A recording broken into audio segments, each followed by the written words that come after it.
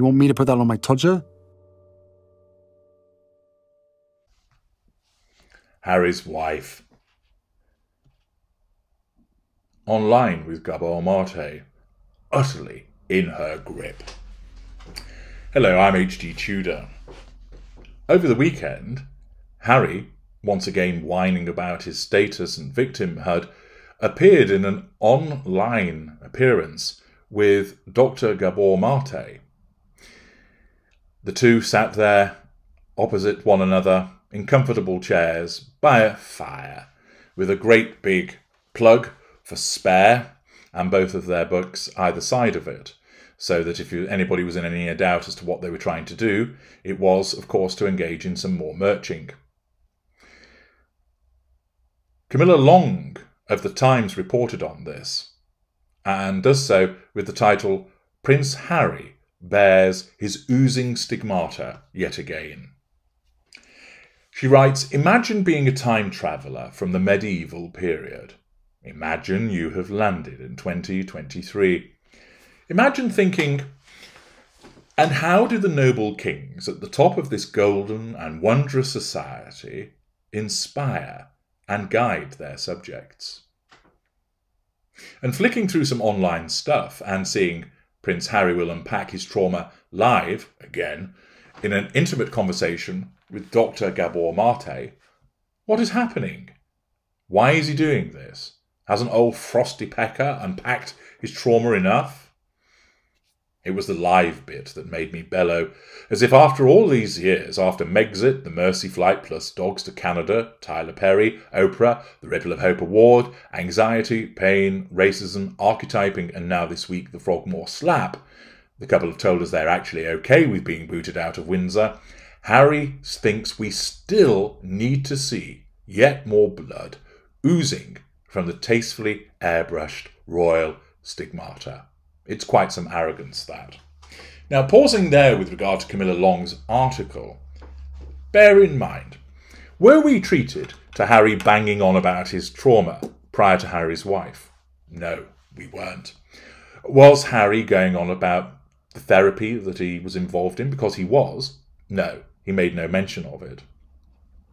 Was Harry appearing on repeated television programmes talking about his trauma, the fact that he was a victim, etc.?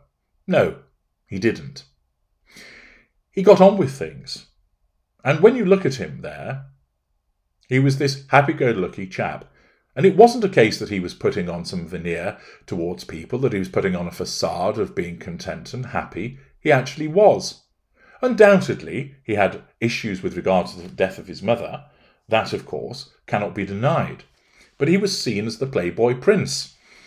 That he would get out a bonkers night spot, chug back some gin and tonics, chase some skirt, attend to his duties, popped into the army, and people recognised, yeah, he's a bit dim, but he's likeable.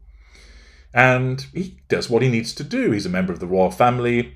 He's showing his service by being in the army. He turned up the charities. He set up his Invictus Games. Yeah, we like Harry. He gets on with it.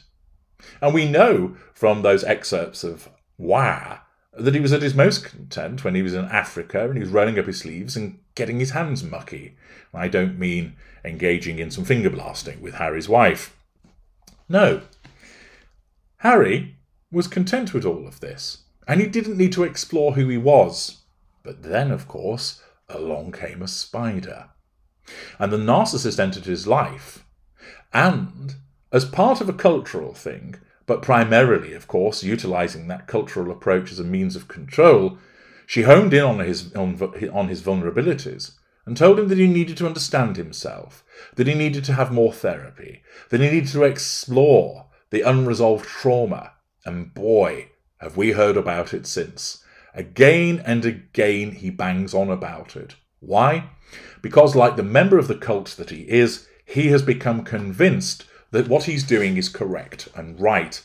He has become convinced that what he talks about, that everybody ought to know about, that he thinks that he's doing people a favour. Look, I had all this unresolved trauma and now I've got rid of it all and I'm a better person for it all and you can too. Yeah, go therapy. Yeah, going public. Now, of course, therapy is a very private thing. And of course, it's fair enough if someone wants to say, therapy's worked for me. But Harry goes further than that. You get the warts and all. Why? Because that can be monetized. And it's part of the pity play by proxy that Harry's wife utilises, which of course she can, in due course, use it against him. See parts passing for my observations about that. But quite simply, prior to Harry's wife, Harry did not bang on about all of this crap. Since she's come along, he has become utterly convinced that he has to have all of this therapy, and moreover, he has to share it with the world. Not only does this become boring and tedious, but moreover, it becomes somewhat sanctimonious as he rams it down the throat of people, continuing to go on and on about it. But also, he unwittingly is creating a problem for himself, because all of these disclosures about his sustained drug use, about the temper tantrums that he's had, the way that he's felt, can all be used by the narcissist against him, as I've explained in parts passing. This latest bloodletting that Harry has engaged in is not only boring and tedious, but it is absolutely astonishing that somebody would be involved in this, diagnosing him in the manner that they've done, and putting this all up for public consumption.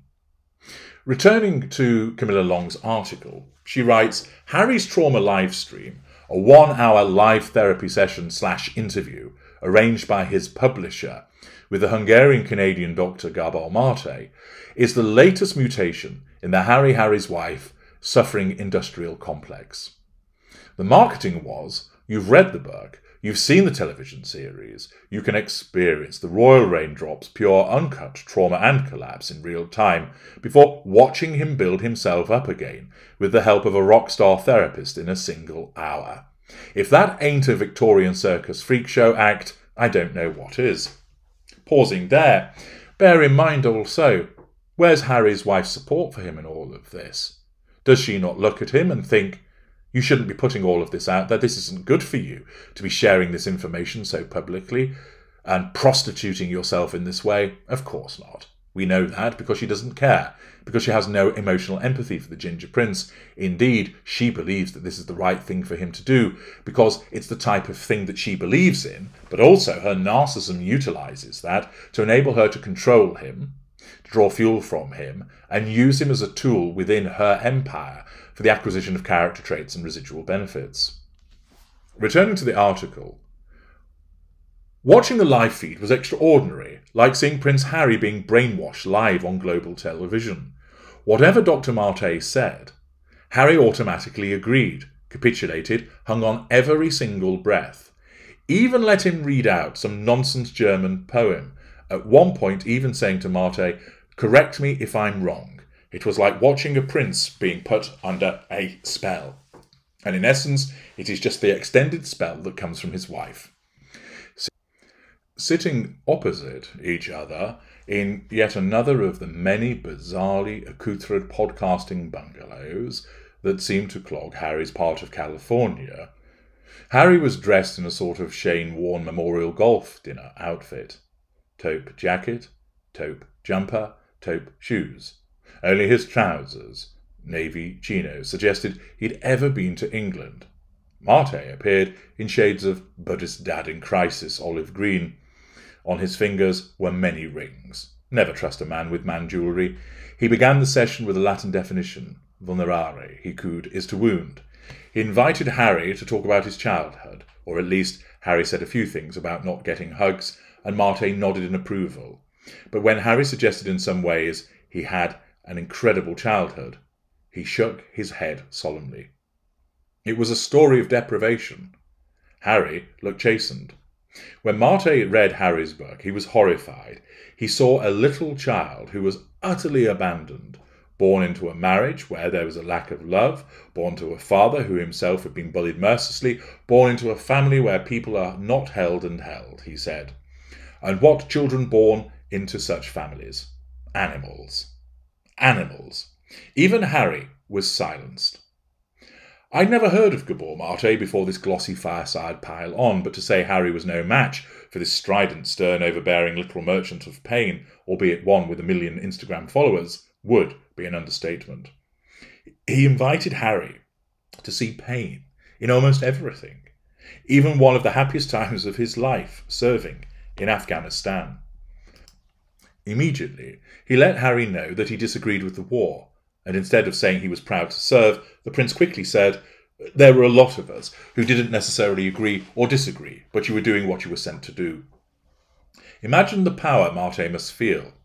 This British royal, bent at the knee, cringed, rolled over, accepted nearly every single one of his diagnoses. In the course of the chat, Markle diagnosed Harry with PTSD, ADD, depression, anxiety, and panic disorder, plus much more. Notice what he didn't do, cutting away from the article for a moment, is tell him that he was in the grip of the narcissist and that he was a victim. Completely failed to see that. And of course, either he's failed to see that because he's just not up to the job of spotting it, but you think that he ought to be, or that he knows it, but won't say it, because that doesn't fit the narrative of what he's being paid for.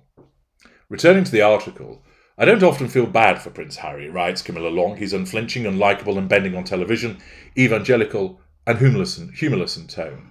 But he's mesmerised now, and he can't get out of it, and it's rather sad to watch." This, of course, is all indicative of the place that his wife has put him, causing him to believe each and every day the mantra of her saying, "You've been badly treated by that family. It's wounded you. You've got unresolved trauma. You need to recognise this. I will help you, but you have to do what I say. The reason you talk to me in the way that you do, Harry, when you're naughty, when you're a bad, bad boy, is because of all of these unresolved traumas, and you need to go and seek help. You have a problem." Harry's wife, under the auspices of false compassion, causes Harry to believe that he cares about her. But he doesn't realise that being subjected to these repeated displays of, as Camilla Long describes it, bearing his oozing stigmata yet again, that he's just making himself look like an absolute idiot that more and more people are becoming fed up of. It shows just how much he is in her grip, that she will have encouraged him to undertake this, once again giving him no counsel to protect him against such damaging disclosures and damaging behaviour, leaving him exposed, which of course she can use against him. Is there any sympathy to be found below the line? A. Thomas writes, "The worldwide privacy tour continues. Oh, please do stop." I. Jones writes quite simply, "Wah, wah, wah." J.Y. Recollections may vary if he doesn't remember getting hugs from Princess Diana. Neil Gordon adds, "Horror of horrors, there is even videos of hugs, lots of them, endlessly. Poor boy, his memory has gone too." I. Jones again writes, "We want privacy, we want privacy." Isla Matthews writes, "Which seems to include public psychotherapy sessions and a public diagnosis of ADHD." S. Walker, "The South Park send-up was spot on. The worldwide privacy tour continues." N.H. Rafferty, "Be quicker to write about what he isn't suffering from." Charlie Mortimer, "What's the medical verdict here? Is Harry suffering from a known medical condition of the mind, or is he a rather humorless, self-entitled, self-piteous individual whose anger and quest for some sort of vengeance against perceived slights knows no bounds?" Caroline Charalamides writes, "Well, clearly Harry's wife wasn't the answer to all of his woes, or a positive influence, as he's often claimed. His moaning and groaning only started after they met each other. Or is he just a mouthpiece for what she fills his head with, in order to maintain centre stage?" Indeed. Lots of comments, hundreds of them, in fact 1,200 in the Times, none of which are complimentary. This activity shows once again the way that Harry has been completely indoctrinated and remained in the grip of his wife to the extent that he continues to make a total arse of himself. I'm H.G. Tudor. Thank you for listening.